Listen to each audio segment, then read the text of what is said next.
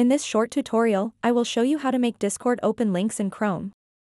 By changing a simple setting in Discord, you can ensure that all links clicked within the Discord app will open directly in Chrome. To get started, open up the Discord mobile app and then tap on the back arrow button at the top left corner. Then tap on the U button at the bottom right corner. And then tap on the gear icon at the top right corner. Once you are on the settings page, scroll down until you see an option called Web Browser. Tap on it.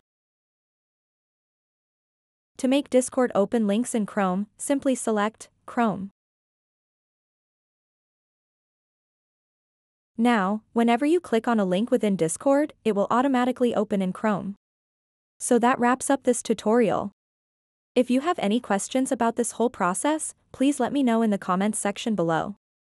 And if this video helped you out, please give it a big thumbs up and subscribe to this channel for more tutorial videos like this one.